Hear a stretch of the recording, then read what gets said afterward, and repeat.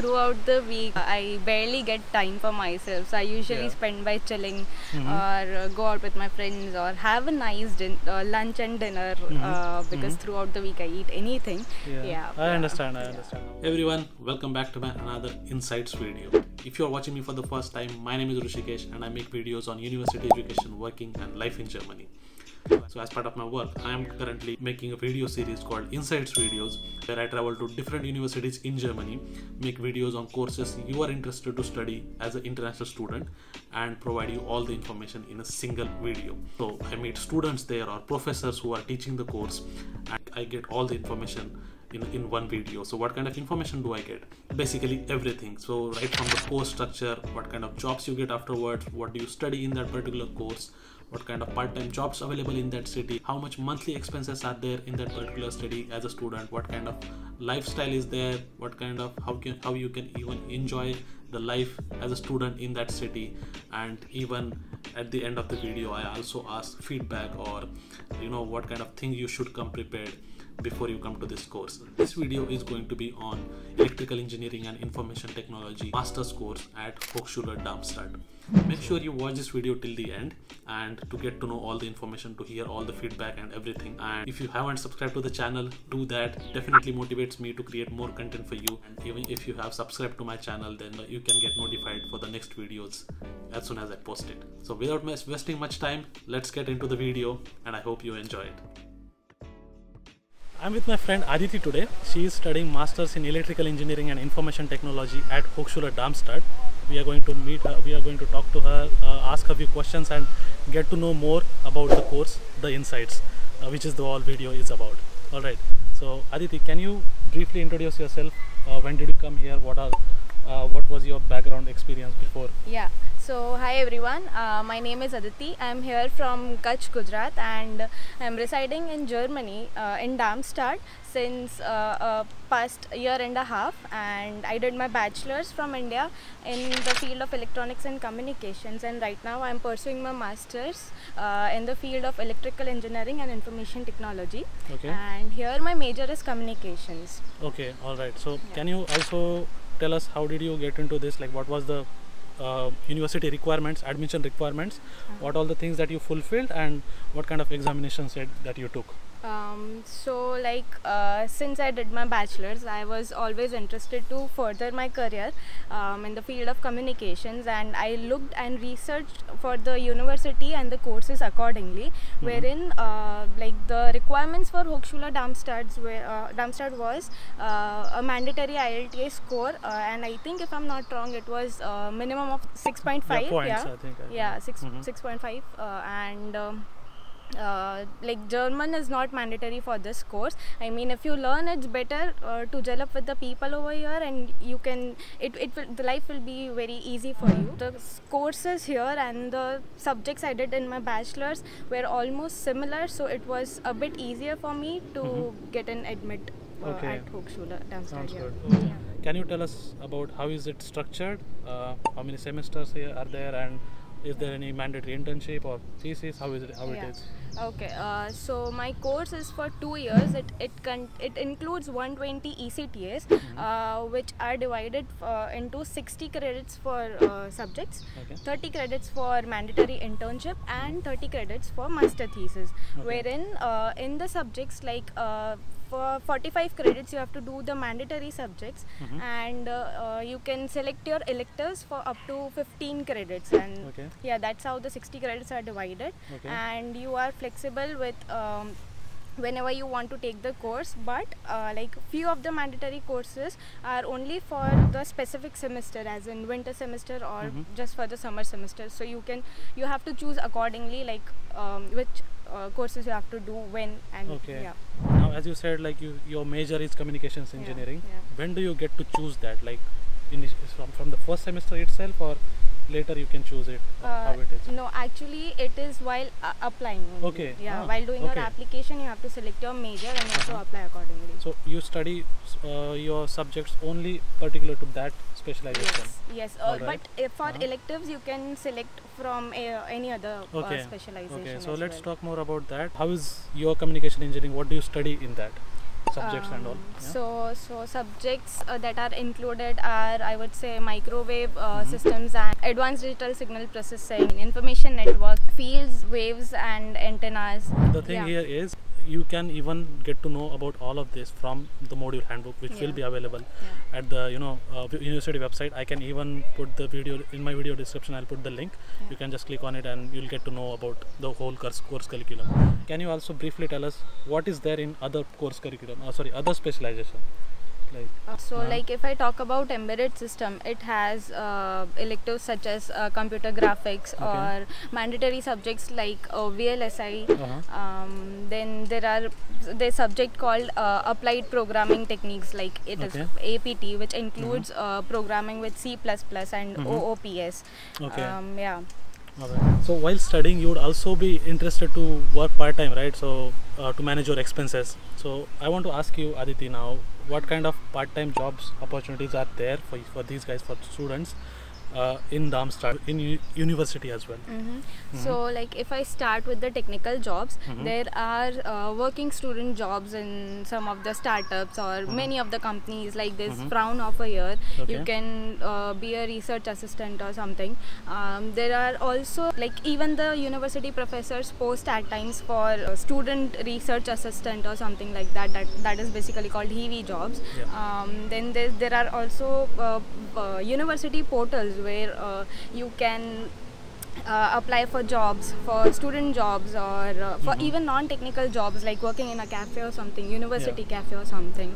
And if I mention about non-technical jobs, then you can be a rider here, or you can work in a restaurant as a chef or something. Or there are 2-3 apps like Zen Jobs and UCM, wherein you can get jobs of like different kind of jobs, like working in the Zara or at a clothing store as a Verkäufer or Verkäuferin, something like that. Okay, that sounds good. And how is the scenario? What, according to you, how is your observation here? Is it difficult to get these kind of jobs, or even technical jobs like internship and working student? I mean, you have to struggle a bit for technical job. I mean, if you have some previous experience from your home country, then it would be a bit easier for you, I would say. But if you have no experience, then I would say, like, you need to start looking as soon as possible.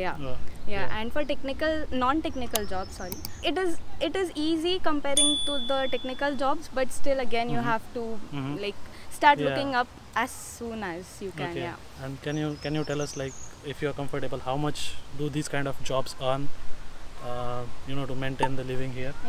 So I would say it is very subjective.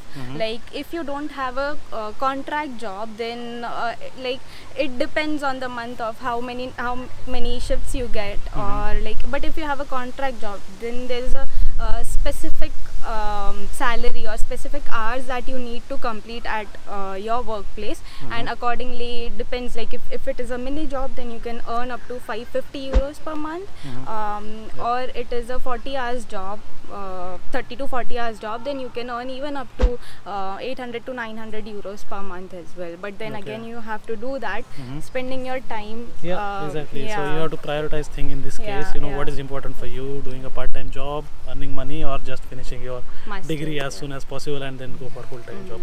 Now, speaking about full-time jobs, what are the opportunities, or what are the areas that students can go into, or what kind of jobs do they get after they finish this master's course? So like after this, you can go in so many different fields. You can go in the field of hardware, software, in the testing part, in the development part, whether be it software or hardware development. You can go with the VLSI and AI ML as well. You can look for jobs like that. And when it comes to communication, your specialization, can you also go into the same kind of jobs? Or? Yes, definitely. So for me right now, I'm doing my internship at Deutsche Telekom in the field of Wi-Fi testing, which includes majorly like I have to deal with hardware majorly. That's nice. All right, so that was all about the course or jobs, I would say. But I am also interested to know how is life in Darmstadt as a student. So, what are all the things that are there as a student can do, or what are the things to explore here? So, like I would say, life here is pretty good comparing to any other major city. First of all, because like Darmstadt is comparatively a smaller city than Frankfurt and all the other bigger cities. So it is pretty easy. Like within 20 minutes, you can be anywhere from the city center to any corner of the city. And also one plus point is it is near to Frankfurt. So it is somewhat near in the center of Germany, and you can be like at any corner of the Germany within 4 to 5 hours or something. So that's the plus point. Yeah, the best part I would say was going to India. So Frankfurt, all the flights, the Air India flights goes from only Frankfurt, and it's much easier if you come by Air India. You come to Frankfurt and basically you are home in half an hour. So it's a plus point, I would say. That is not, I don't get that advantage by living in Munich. So it's just like 25 minutes from here. Frankfurt is 25 minutes from here. And other things, if I'd like to mention, then if you are a party animal, there are few clubs in Darmstadt, and Frankfurt is like, it has many different kind of clubs. And also like there is a Rhine River where you can spend your evenings. There are many gardens in the city. If you are a person who loves to come for a walk or exercising or a bike ride or something, then it is like really a good place to live here. All right. And how do you spend your weekend when you get a free time? What do you do? So like I would say this is a trick question, because like throughout the week I barely get time for myself. So I usually spend by chilling or go out with my friends or have a nice lunch and dinner because throughout the week I eat anything. I understand how the life is. Cool. And let's talk about the expenses now. Student expenses. How much do they have to spend in a month? Let's say on accommodation and all other things. So the average spending would be nearly 600 to 650 euros per month. That too if you pay like around 400 to 450 euros of rent, just rent per month. But the average rent here is 350 euros, I would say. And other expenses includes like your health insurance, that is mandatory, then your SIM card bills, and your groceries shopping or your food basically. So that will be up to 100 euros a max. And then depends on you, of course. In general I would say nearly 650 is more than enough for a person to live here.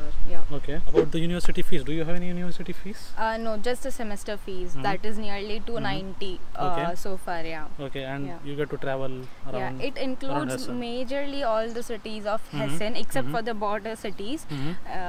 So you can like just cover one starter of Germany within your semester contribution.